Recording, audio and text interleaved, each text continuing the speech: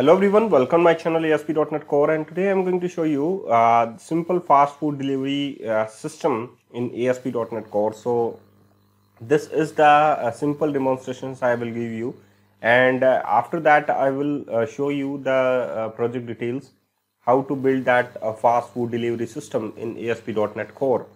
This is that's based on the entire architecture, and you can say that this is the simple project in which I can create a simple layered based architecture and show some categories, subcategories, and the item details as well, and some identities specification, role specifications, and the payment card specifications. So just I'm going to show you the demonstrations of it at here. Here you can say that the header line, you can say that is the logo and the card details without login, and you can say that anonymous user can visit that their websites. If you go for the detail section, just go for your credentials, and you can say that this is the registration process. And if you are admin of the user, you can just insert that item details like name, description, price, category, subcategory, if it is a SPI.NET or not, and the count is also there.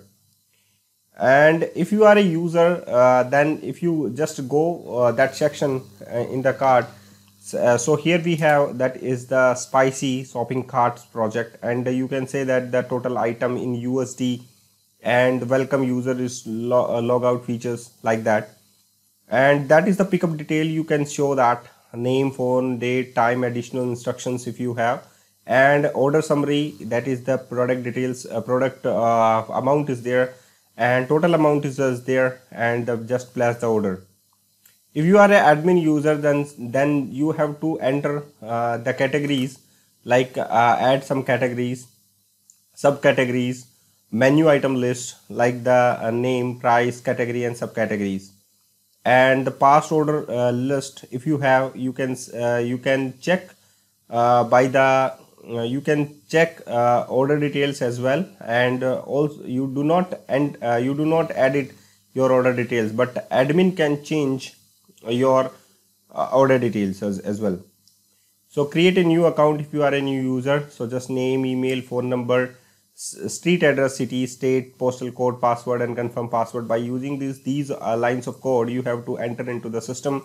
You can say that you are the authenticated user for the online fast food delivery system. So let's get started to design your fast food delivery system. So guys, create a new project, that is the model view controllers. So model view controller, and select, you can say that fast food. So just you can use fast food dot web project. So there is the name is the web 6.0 I will use, and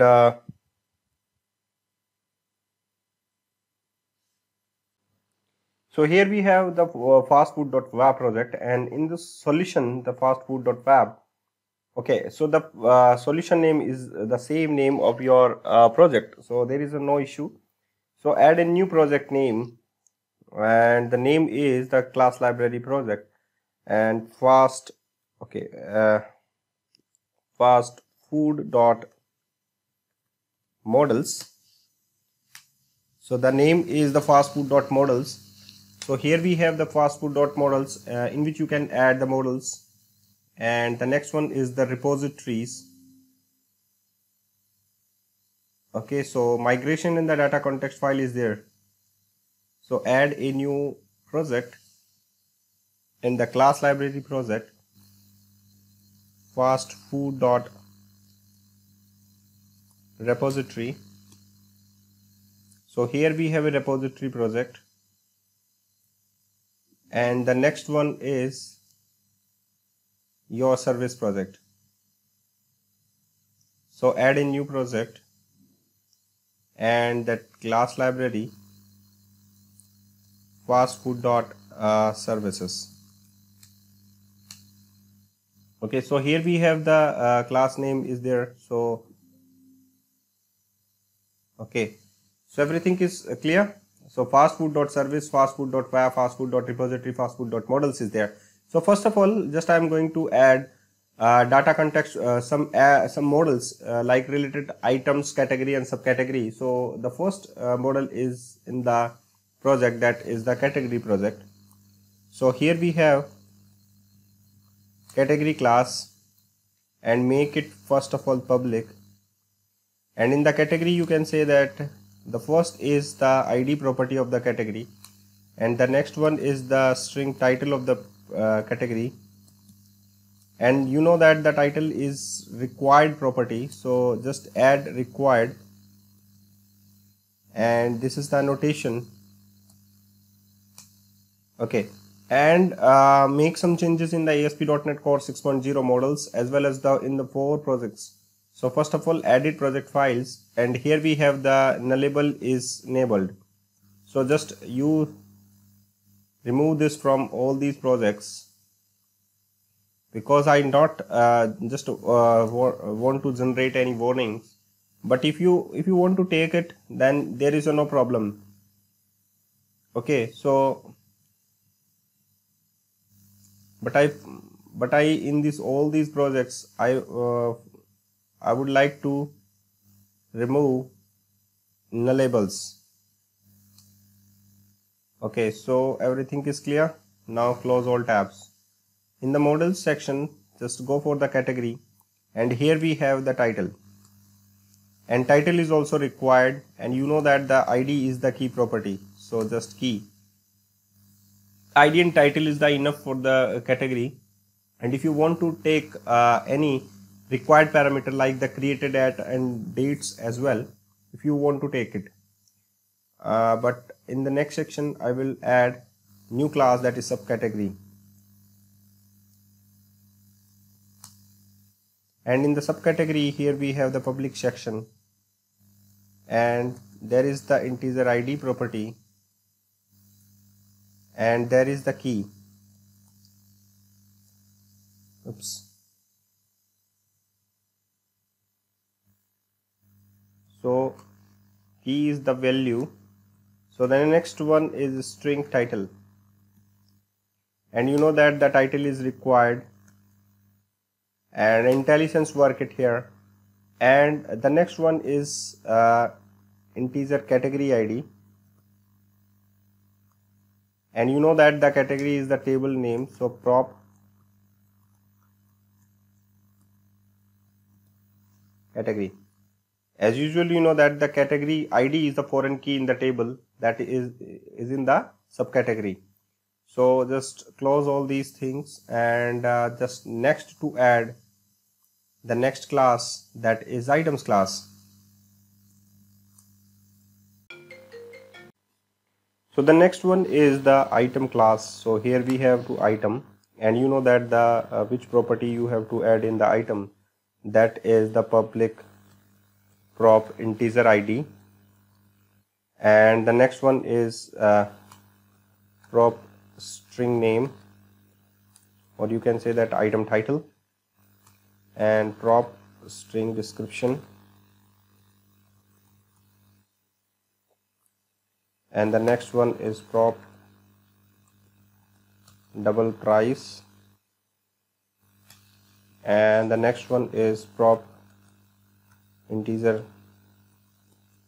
category ID, prop integer subcategory ID, prop category,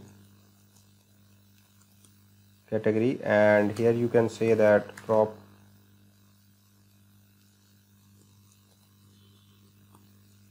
subcategory, and here we have subcategory. Okay, so everything is fine in the item class. So here we have a item. Okay, also I use application user in the class, so add a new class, and here you can say that application user, that is the customer admin as well, and application user class is actually inherited with the identity user. So identity user, and identity user is installed package Microsoft ASP.NET Core.identity.entity framework core.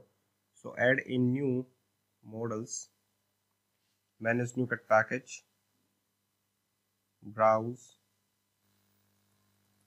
identity, and here we have a identity that is Microsoft.ASP.NET Core.identity. So here we have the identity is Microsoft.ASP.NET Core.identity.entity framework core, and the latest package is 6. But I want to take 6.0.11, and if your framework is working on 6.0, then you will go for the 6.0, the latest stable version. Okay, so here we have the type of the namespace that is identity user. So just resolve the problem first of all, and you know that identity user does not take any name property, so just you can take name, street address, postal code, city as well. So prop string, that is the city, and the next one is prop string address, and the next one is the postal code. You have to take it, so string, and the next one is the postal code.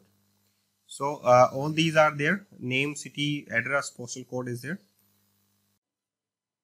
The next table you should take, that is the cart table. So just add a new cart details as at here.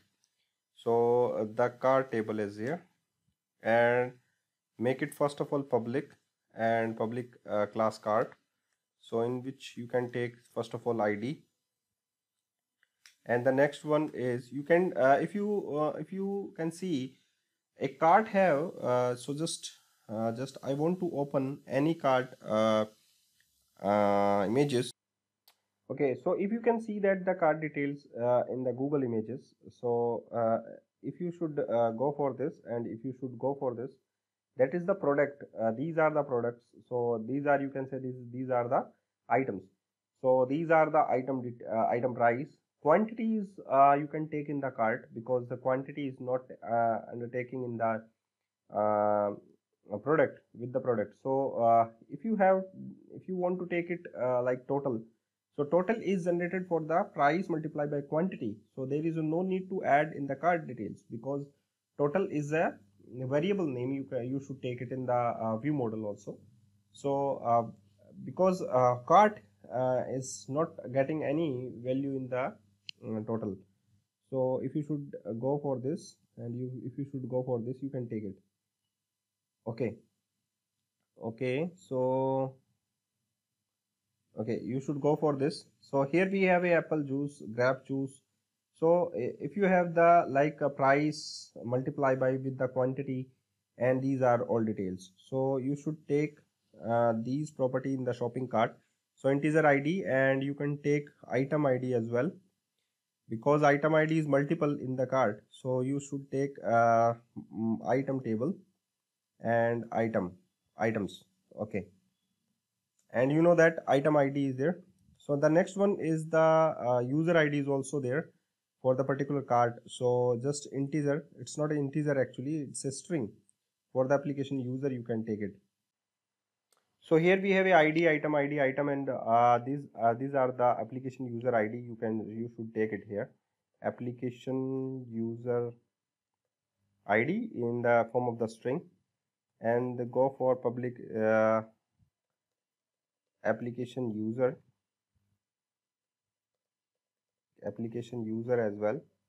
So here you should take ID, item ID, application user ID, and the item ID is there. So the next one is the count. So just integer count, or you should take quantity as at here. So here we have ID, item ID, item, application user ID, application user, and you know that ID is the key value right here. So if you should take any annotations, and quantity is must to add required attribute, and you can say that minimum and maximum value. Minimum is 1, you should take it here. So minimum length is should 1. Okay, so minimum length is 1. So thank you guys for watching this video, and the next one is a order header and order detail. So in the next video I will explain about the order header and order details.